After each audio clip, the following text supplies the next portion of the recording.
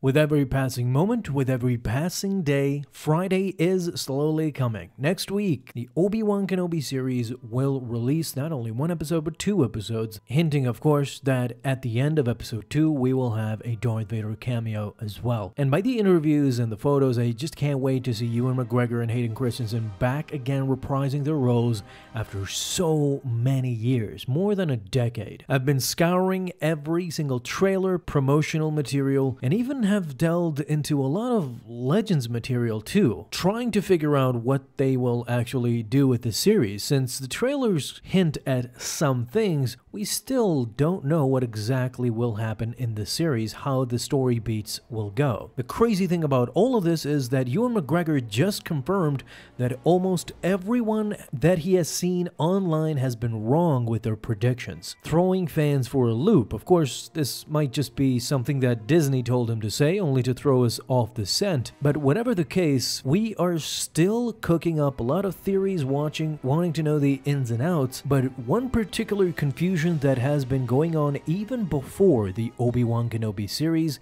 is, of course, how did Obi-Wan age so fast from Revenge of the Sith to A New Hope? If you didn't know by now, from Revenge of the Sith to A New Hope takes place in a span of 19 years. Even back in the day, people were wondering how did a Ewan McGregor looking Obi-Wan in Revenge of the Sith aged so fast as to look like this old man in Alec Guinness's Obi-Wan. You can imagine that now questions have been even more fiery online, knowing full well that now, years after Order 66 and Revenge of the Sith, this Ewan McGregor looking Obi-Wan that we will see in the Obi-Wan Kenobi series still doesn't look as old as Alec Guinness looks in A New Hope, and this is about a decade before that happens. You can imagine that the questions are now even crazier, and we're pondering what has actually happened. Set aside Revenge of the Sith, now the question is, how did Obi-Wan come to look so old from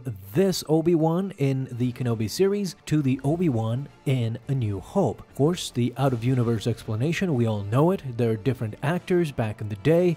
Alec Guinness was an old man when he played Obi-Wan, and Ewan McGregor just is this dashing blue-eyed devil that will never age. But as much as we want to talk about out-of-universe explanations, sometimes there is some in-universe explanations as well. And I think that the show will probably give us one. I remember back in the day, for years, we used to speculate that the age gap had a simple explanation. It was because of Tatooine's harsh climate.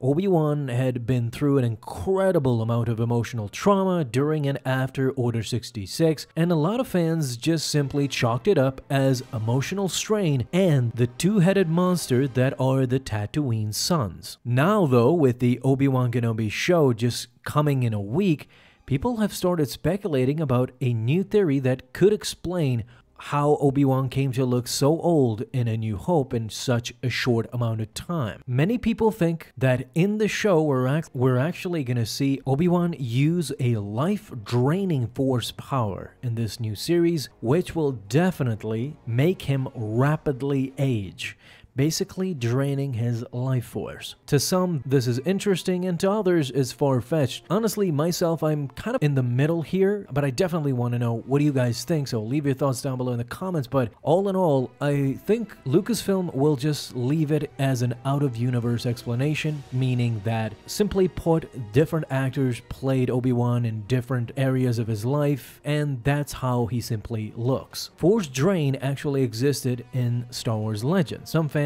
know that Darth Sidious actually deformed himself pretty quickly in Revenge of the Sith, but if you've researched a lot, you know why Palpatine rapidly turned himself into a monster during his duel with Mace Windu. It was actually him electrocuting himself, absorbing his dark energy, revealing his true face, unveiling the mask. There's a lot I could say about Darth Sidious's deformation, but I'm not going to go there. We're still talking about Obi-Wan and why I think it would be pretty great to see some Force Drain or Force Heal power that could sap the life force out of Obi-Wan, showcased in the Obi-Wan Kenobi show. Some Force Drain techniques that have been shown recently were in The Rise of Skywalker, where Palpatine actually used that kind of a power on both Ben Solo and Rey. The speculation is suggesting that Force Train is not something that Darth Vader particularly does.